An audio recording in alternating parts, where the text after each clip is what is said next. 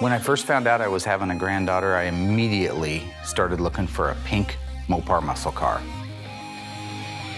Oh, there it is. Look at that. It is. It's got pink. Pink all over the floors. Pink everywhere, yeah. It's a pink car. I've been looking forever. I can't believe it. That's awesome. There it is.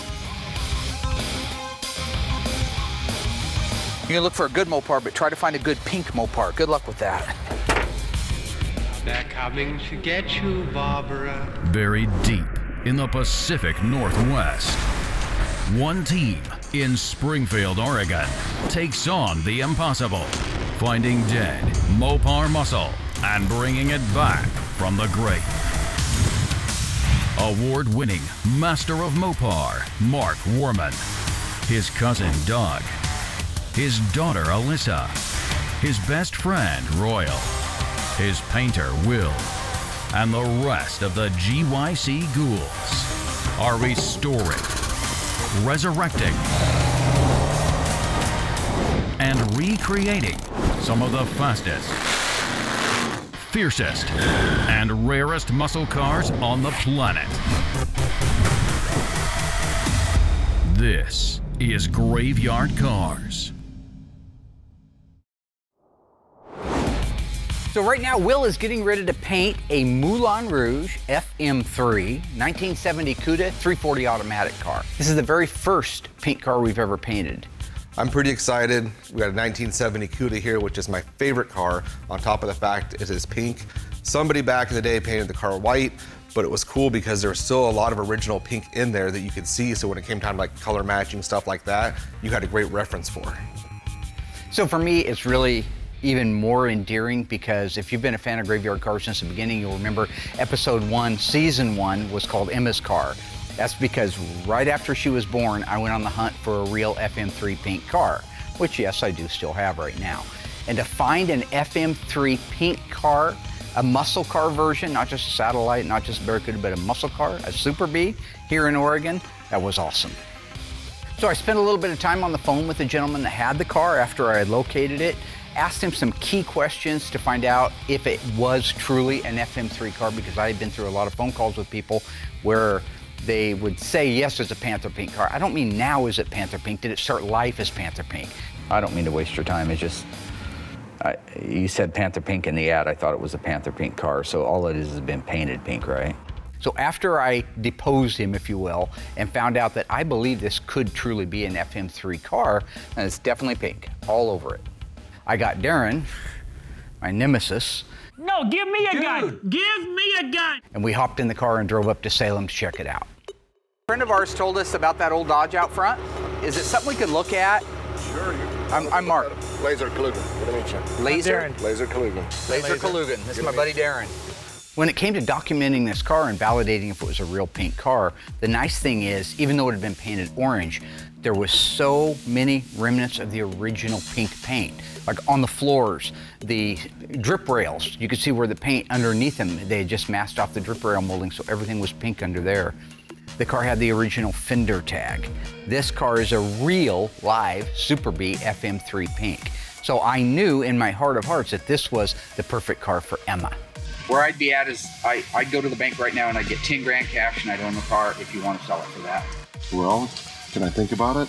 But just real quick here, I know you gotta go, but just real quick, I'll show you something.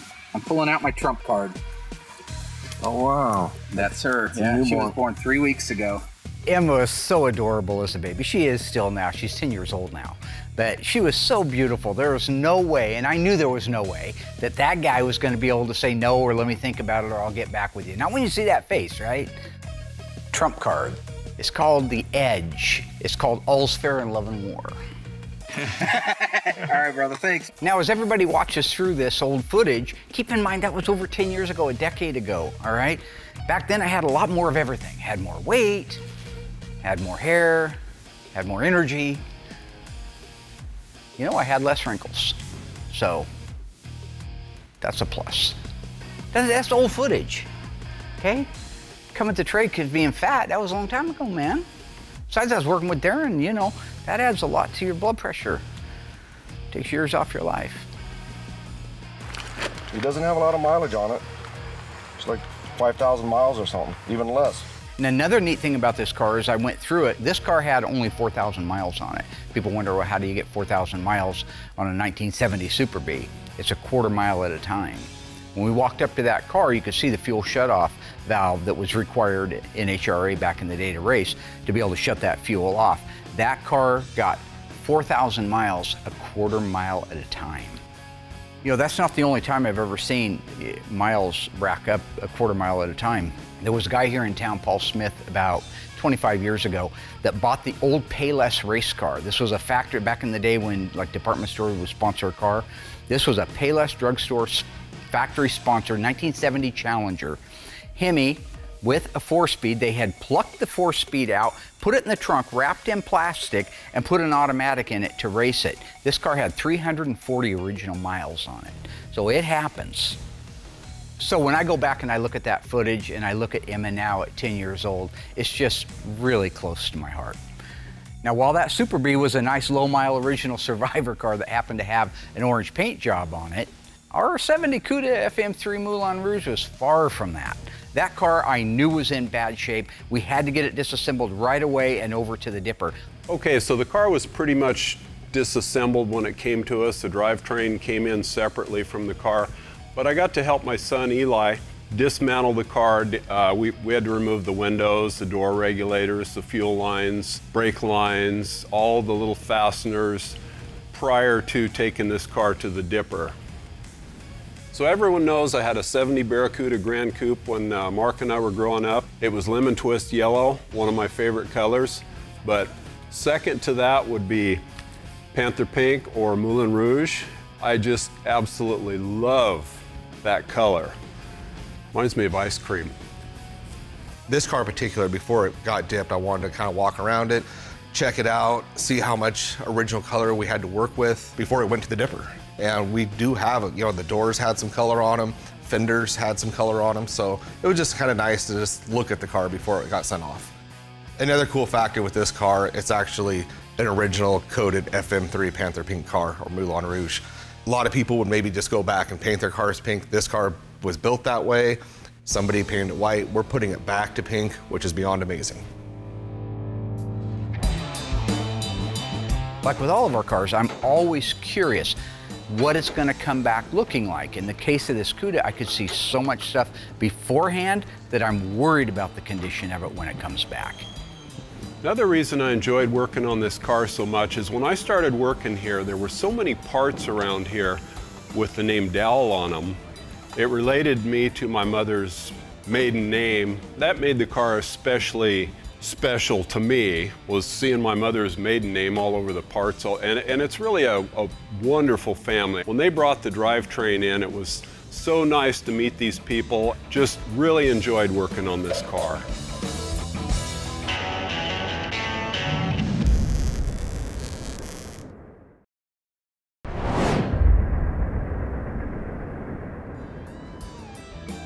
When this car came back from the dipper, it was exactly what I thought, really bad shape. You notice the flies buzzing around me? There's a reason for that. That's because Will was doing his lit interviews here right before me, and you know, they like, you know what I'm saying? They'll realize this is angel dust over here. Well, not the, no. Anyway, that's why there's flies. That's the point. As I was saying, when the car came back, it was every bit as bad as I thought it was gonna be, maybe even worse. This car needed absolutely everything on it in the way of sheet metal, except for maybe 5 or 6 parts. That means George spent 8 weeks, hands-on, 40 hours a week, doing all the metal work on this car. Not to bore everyone to death with how many parts, but just to give you an example. So the parts that we replaced on this car: main floor, right and left step wells, under seat pan, trunk floor extensions, rear body panel reinforcement, rear cross member, both extensions, inner and outer wheel houses, left and right inner fenders, windshield opening all the way around, upper cowl panel, lower cowl panel, firewall, Dutchman panel, both quarter panels, and every bolt-on part to go with it. Literally, there were only a handful of parts that weren't replaced on it. We even ended up replacing, on the right-hand side, a section of the hinge pillar, and on the left-hand side, the entire hinge pillar.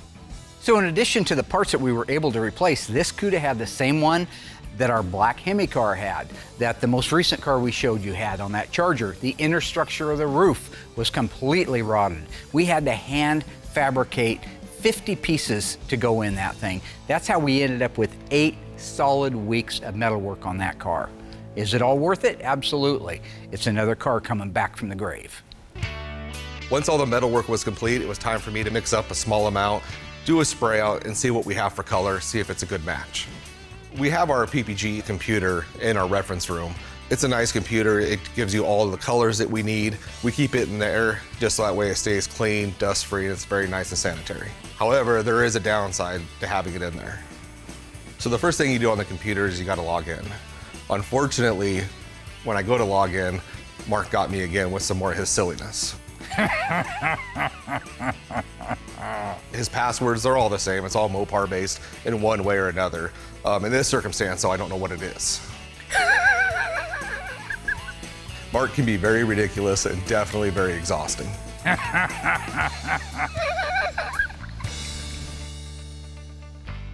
So once the silliness is all over and behind us, I can actually go ahead, get the code in there and get the formula. So I can look up the formula, and the first thing I do is I go to code. I hit search and voila. It's interesting because Mitsubishi used this color in the 90s and it was a green. However, I'm looking for pink. So here we go. It's Panther Pink or Moulin Rouge. It's a 1970 only color. You know, it's a Chrysler color and the mixing code is DBC 2260. The prime means there's no alternate formulas. Some colors have a lot of different variants, selections to choose from. This particular color, there's only one. So I select that, hit enter, then it brings up the next menu. The next window is the toners itself, and this is the formula that makes up the color. I'm only doing a spray out, so I only need to mix up 16 ounces to see how it looks. Before I can mix the color, I just have to select the amount, and then I can mix it. I can select 1 ounce. The problem is when you make such a small amount, some toners don't even go in. So you actually need to make the 16 ounces. That way you're getting enough of each color and your color's gonna be more accurate at the end. It'll take approximately 3 gallons to paint the whole car. Once I have the amount already selected, I just print my label, go right back out to the mixing room and start mixing the paint. Before I start mixing colors, I get all the paint out that I'm going to use. In this circumstance, it's only 4 toners. First thing I do is zero out the scale and then start adding the first toner. So the first toners are 1679 red and it requires 215.5 grams. So the second color is also a red and it's 1692. We're going to use an accumulative formula, meaning the scale is going to count for us. So we take the 1692 to 398 grams. The next toner is 1684 white. And with the white, we take it to 495.3. So the last toner is 1609, which is a Quindo Violet, which really gives you a real rich color. And we top that off at 538.1, and that's it. So this is the best part, is when you get all your toners in, you start stirring it up and you actually watch the color change to what it's supposed to be. Then at that point, we can just reduce it and we're ready to spray it out. This car had a lot of metal replaced on it. You know, we do our normal jam work when the car's apart. That way you can get reach to those areas. But we had to replace almost everything. When those quarters are off, it's nice to do the sound deadener. You have a nice, beautiful surface to work on. You apply that just like the way factory did. You have to let that sit overnight, because if you paint it too soon, it'll actually re-soften it and make a mess. You let that sit overnight, and then I go in, I put my base coat on, clear coat. A little bit longer of a process because it wasn't available in single stage, but the overall quality of work is 10 times better. Mark likes to overpaint with everything, and that's okay. When it comes to epoxies, sealers, all that stuff, we do it. But at this point, I can just have Noah take over.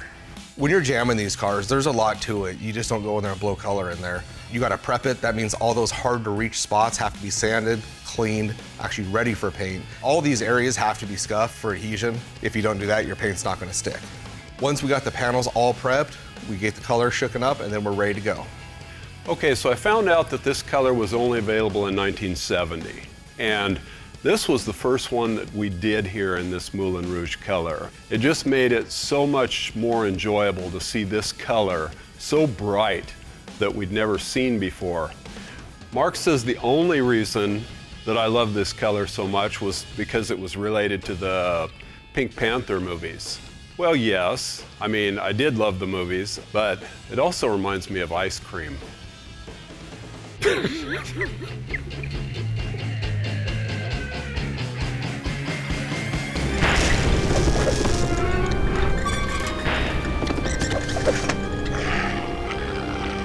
Hey ghouls, in a previous episode of Graveyard Carz, we restored this gorgeous one-owner 1969 Plymouth GTX.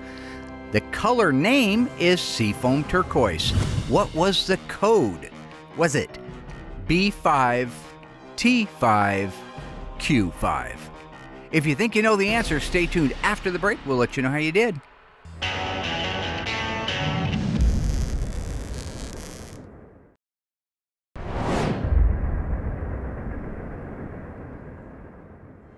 All right, folks, how did you do on that one?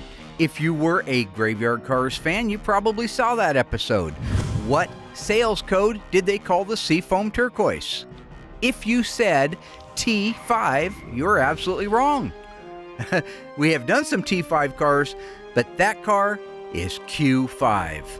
B5 represents Blue Fire Metallic. T5 represents Bronze Fire Metallic. And Q5 represents Seafoam Turquoise. One of the most beautiful and rare colors to go on any Mopar ever. With the paintwork ready to go on our 1970 Cuda, I'm going to stop because I get to do stuff like that because I'm Mark Warman for Graveyard Carz Season 15. I don't have to have a segue. I just do what I want to do, right? Everybody here loves the paint cars. We just don't see very many of them. Recently, I had one literally fall into my lap. Gentleman that I sold one of my cars to happened to have bought this little Challenger FM3 paint car, and because he bought one of my cars that was already done, he said he didn't need that one. Would I like to buy it? And I said, hell yes. So I'm gonna grab Will and just walk around that car real quick with you, show you some of the things. I know he likes that color, I like that color, Dougie loves that color, everybody does, but this car is an A66 70 Challenger 4-speed air conditioning FM3. So is it one of one? You tell me. So you'll notice that the pink all over the engine compartment is protruding through the black. Yeah. All right. You have a tattoo, don't you? A pink tattoo? Yeah. That's pretty cool. Why isn't it pink? Because I have dark skin, so this doesn't like show up bright pink. Racist? I'd like you to decode the fender, not decode it, because I know you can't do that, but just help me out here. A few things that are very, very neat and unique about this car. On that fender tag, is there an H, Hotel 51, H51? Obviously. Obviously. And what would that represent? See, you're doing it again. I'm just asking. You know, I don't know this. Okay, air conditioning. So just say air conditioning. That's a very just rare say air option. conditioning. Okay. And with so it's got the H51, which is the air conditioning for people at home. Thank but you don't want to do it that way. You want to just kind of beat me down about it. I'm sorry, you're right. And that was the wrong approach. And to your mother, God rest her soul. She's still alive. She better be alive by the time it airs. You're going to feel really bad. Alive. She's alive. I was just saying sorry. You need to grow up, camera boy. All right. If you got H51, there should be a 26 on that tag up at the top. A 26? Yep. See a 26 somewhere? Maybe towards the end, at the very, very top? Okay. That means it gets a 26-inch radiator. Max cooling. You also got max cooling if you didn't have air conditioning and had a 340. So if you had a 340 with or without air, you got 26-inch. That's what that is. All right. See, that was good. A66 cars came standard, but you could have upgraded it. Came standard with manual, heavy-duty, 11-inch drum brakes. Okay. You notice on this hood, no crush zones. Look down through there. Even though this is, what's the scheduled production date on the car? Second row up, and the second to the last digit on the right. 0? Yeah, keep going to your left now. And there's 3 little digits there. What do they say? Well, there's a bunch of numbers. No, but they're broke apart from each other in little groups of 3. 402? And that means what? April? Yep. April 2nd, 1970 is when the car was made. Late 70, they started putting the crush zone style hoods on, but this one still has the original, and you can tell that it's pink in there. Right. Has the original hood on it. One of the other really cool things, what is the mirror code? What, do you have a G code on there. Anything that starts with the letter G, as in golf, or go, or green, or goo-goo. G. Nope, no G. No G. No They G. dropped the mirror code on this car. So they must have added them to them. No, they all got a mirror code.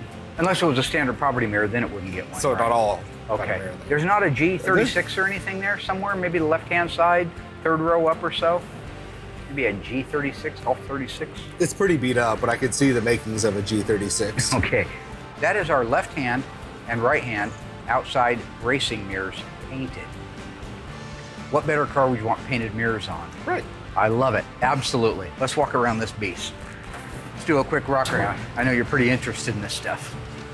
Not really. No, I would be interested if you actually cared. Okay, but what you have to do See, is... right now, your cameras are rolling, so it's just your routine. I see. But I've been with you for 25 years, and not one time in 25 years you went, oh, actually try to understand this, Will. But you know that is my teaching style, is through comedy. It's not funny. It's funny to millions of people at home. Millions of people don't watch. Millions of people do watch, No, sir. that's your Facebook. Yeah. No, millions of people watch at home, believe me. All right, we I'll look at the air in 36 countries, even though there isn't 36 countries. Have you noticed the pink? Yes, I have. What do you think's going on here? They just didn't prep the car good enough when they did it. Didn't scuff it. Right. Because you don't even see any scuff Nothing, marks in not it. at all. They just sprayed right over the top of it. Huh. Have you ever had anything delaminate from not No. scuffing it? Not at all. If I was in the paint booth with you right now, and you were getting ready to paint this car, and I saw a little area right here. You wouldn't. What would I call it? Come on. Tiny. That's ridiculous. Tinies. There's your dual outside mirrors. Yeah. Code. 66? Something like this. Close. A66 is the 340. We just talked about this one like 3 seconds. Yeah, I know, but this isn't real. No, but This isn't real. No, it really is a G36 Well, no, car. I believe. This really is a G36 car. No, what you're doing is not real. No, what I'm trying to do is teach you something through comedy. Go to the ear with a point and the heart with a story. Professor Morris Massey, 1981. Okay, you see? This is what my life's all about. I agree. Okay, so you're saying everything in my life is just fictitious. What does that X represent? That it gets a vinyl top. That it gets a vinyl top, that's right. I know. But why would they need to put an X on there?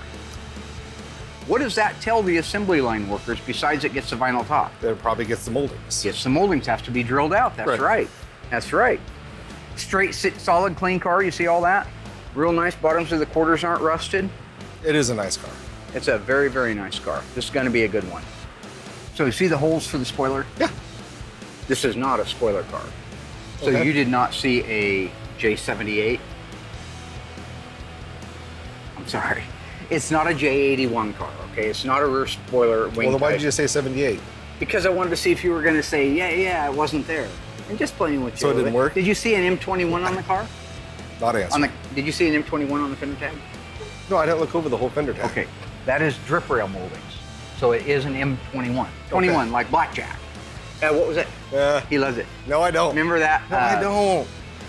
Wesley Snipes, passenger 57, is when he's on the phone in the little back in that area of the plane, and he's calling the bad guy on the phone, and it's kind of a semi-close up. They call it a semi-close on him, and he says, "You ever play roulette?" And you don't hear the other guy, but the other guy says, "Yeah." Right. And then Wesley Snipes says, right before he says it, the camera pushes in, "You ever play roulette? Always bet on black." Hangs up the phone, then they cut back to the other guy and he's mad. Yeah, I think that's racist. This is racist? Yeah. M21's racist? Well, you made it that way. Okay, let's take a look down this side of the car. Okay, so over here you see we do not have the flip-top gas cap. And do you know why that is? No, I don't, but that's actually kind of surprising. Well, it isn't because... See? Challenger... That's all you have to Challenger do is just... Challenger RTs do not get a flip-top gas cap standard. It's optional. Most of the cars we do have them. Yeah, a lot of them do because people add them. So But we don't add things at graveyard cars. We're not sellouts. I don't know what the face is about. You're Mr. Sellout. You and the owner of this car sold out. I have an MD from Harvard. No?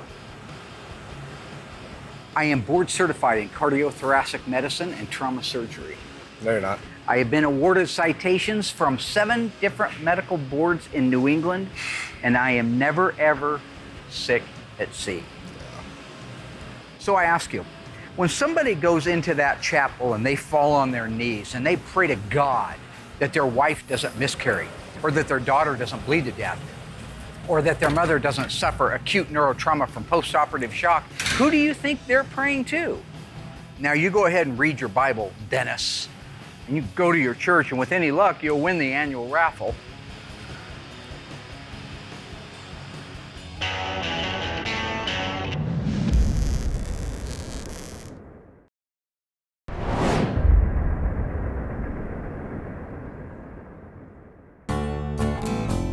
The Panther Pink Moulin Rouge, that came out in 1970 in January. You couldn't get it on the early car. So if anybody's got an August, September, October, November, December build car and it's pink, you're lying. Because the first time it was available, even if you look at the factory technical data sheet on it, was January 1970. I remember the ad for it. It was a big magazine ad. It was a 70 Charger, some hot looking babe in a cool summer dress, you know, they've always had those.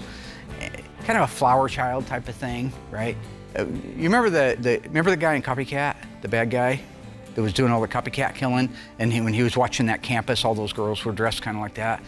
Jerry Lee Callum, that was his name, or David Lee Callum. Anyway, he told Sigourney Weaver to send him a pair of her squirrel covers, her panties, and then he had a lisp when he said panties.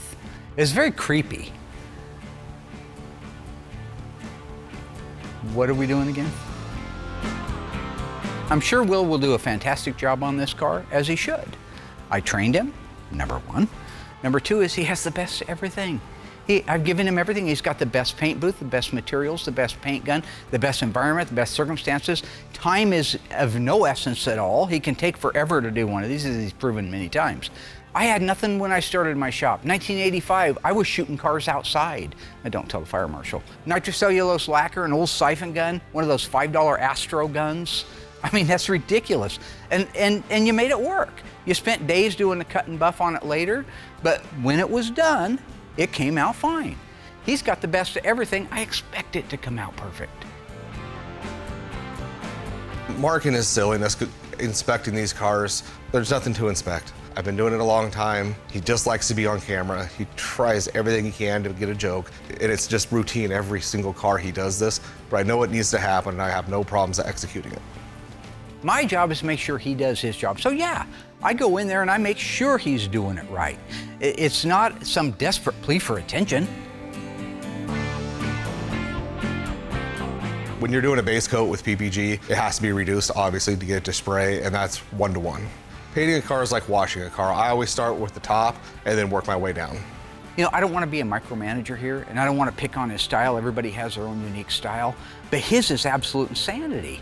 He's standing next to a fender. The name of the game is have that arm all the way over to here.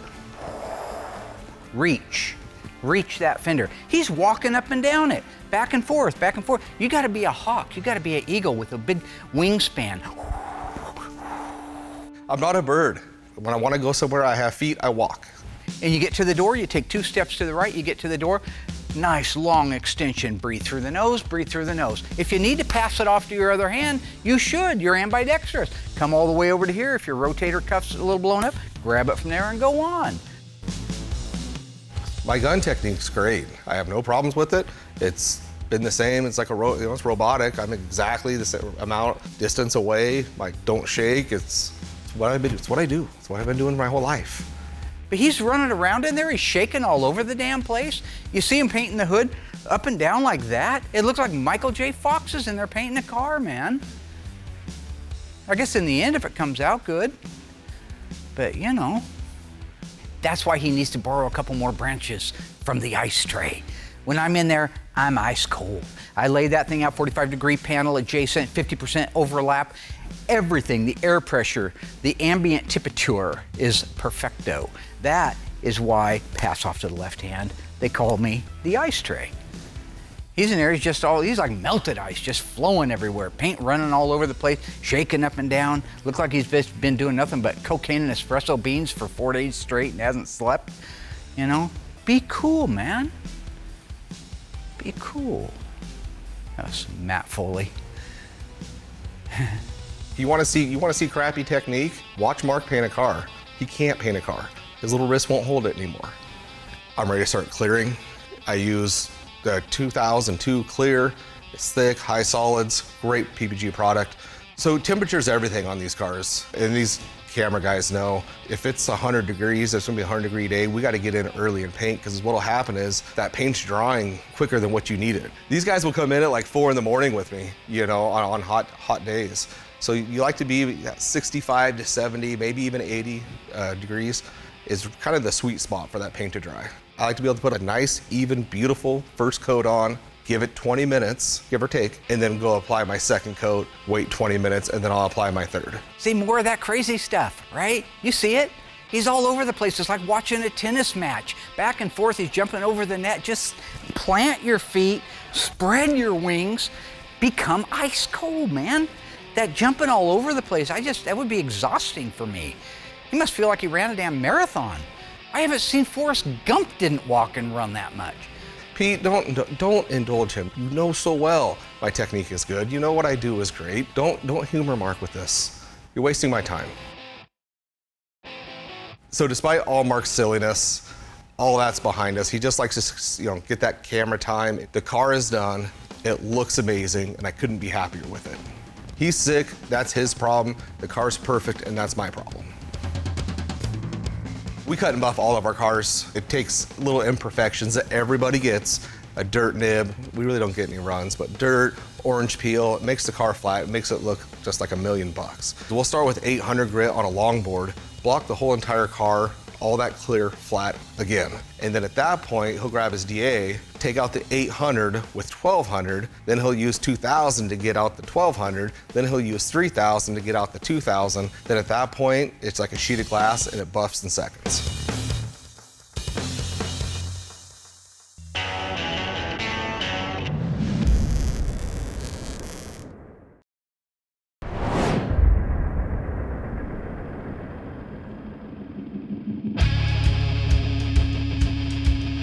You know, every car is different. This particular car had undercoating from the factory, so we're just obviously going to duplicate that. As far as like a technical aspect, you can look at it and say, oh wow, that looks really easy, but there's a lot that goes into it. Making sure it looks good before you do anything. And a lot of people will put too much on to cover up butchery. We don't do that here. And the great thing is you have rotisseries. You have to turn these things almost upside down just to make sure you get every area.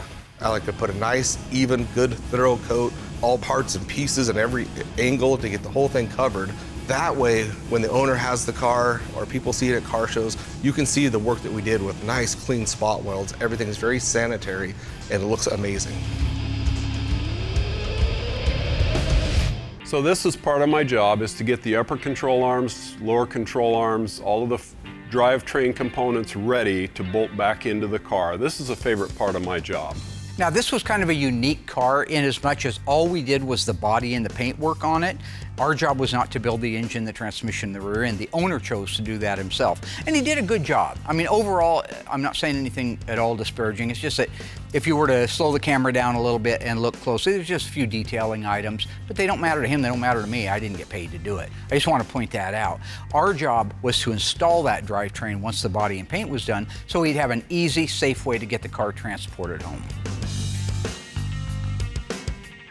One of the best parts of my job is watching these cars transform from what they were when they came in to what they look like when they leave. And everybody knows I don't like to brag about stuff like that, but I mean, literally, this shop is taking cars that are absolute garbage in some cases, nothing really left, very little redeeming value or quality to them, and bringing them back to life. Look back through my original photos before we even got the cameras rolling on it, and look at the dire straits that car was in. And now, look at it as it gets this drivetrain in it, and we start putting the final pieces on it. It's a beautiful, looks new FM3 Moulin Rouge 70 Cuda.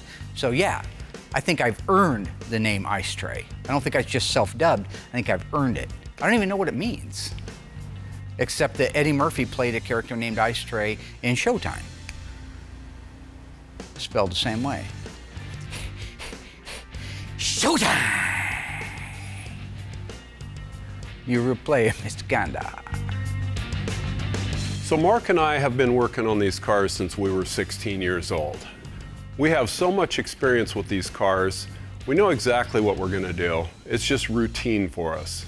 We can almost anticipate each other's moves. Who's going to do this? Who's going to do that? We just go with the flow. It's wonderful to be able to work together this well. So this car is just a paint and body. I'm not going to put the entire car together. We are going to be installing all the glass except for the windshield. So that means the roof rails have to be installed so we can adjust the height of the quarter glass and the door glass to each other so they don't go up too high. The headliner has to be installed so we can set the back glass in. I agree with Mark. Seeing the Moulin Rouge on this car, it's just awesome to see a completely different color come through this shop. The glass mechanism is a bunch of different things. We got the window run channels, we got the regulators, and 100 different fasteners that have to be installed in these doors. All of these things have to work in unison with each other to make sure that the fitment is good and the window can roll up and down with ease. It's great to see the door glass and the quarter glass fit together really good like they were supposed to from the factory.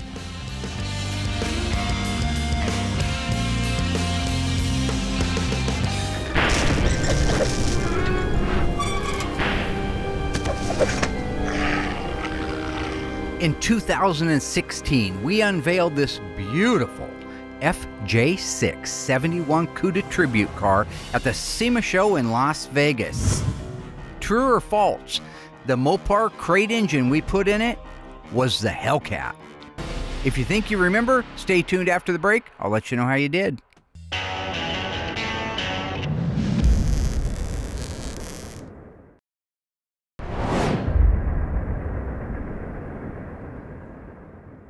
All right, folks, welcome back. How'd we do on that one? Isn't that a beautiful car? Look at that thing. True or false, was the engine that we installed the famous 707 horsepower Hell Crate Hemi? If you said false, good job again. You got it exactly right. The Hell Crate was not out at that time. We installed the 392, and the reason we unveiled it at the Mopar show was they had just introduced the world-famous controller unit for it.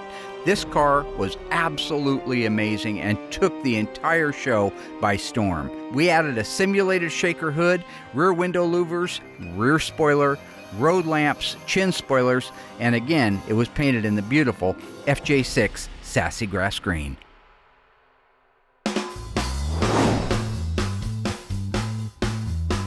So I'm getting ready to put the hockey stick stripe on the Moulin Rouge 70 Cuda. I only have one set of these decals and only one day to get this done because this car leaves tomorrow.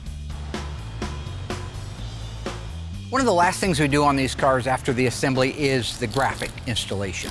So as everybody knows, we get our stuff from Phoenix Graphics. They're fresh cuts for us. We always insist on that so that they go on. They're not old, they're not brittle, they're not dried out. They'll fit the way that they're supposed to fit. A lot of people talk about NOS decals. Well, NOS decals are great to brag about, but not to put on a car. A nice fresh one, that's the one you want to put on the car. Now in the old days, I used to have to do all of the graphics. I tried desperately hard to teach Alyssa and Will take the baton and run to the finish line, but they didn't. They dropped the baton. There was no finish line for them. But now I got Justin, so I handed off the hockey stick graphic to him, and I know he'll do a great job. So the process of putting the decal is no different on this car than any other car that we do. It's getting the hockey stick stripe. You got the application gel, you got the tack cloth, you got the backing paper, and you got the squeegee. So before I put the decal on, I clean the surface really good with a cleaner, and then I run a tack cloth over it.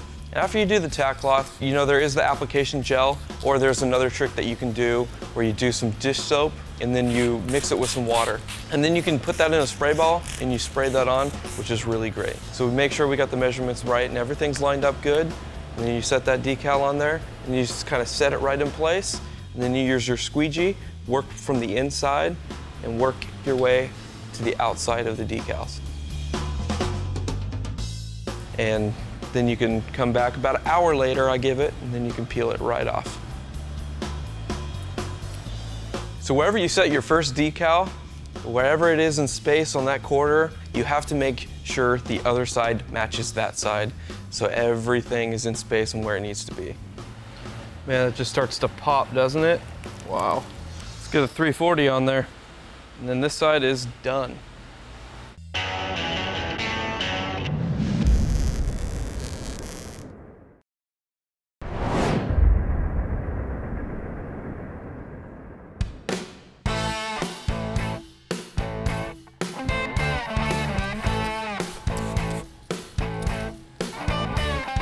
My favorite part of the hockey stick is the engine call out, which is an H code, which is a 340.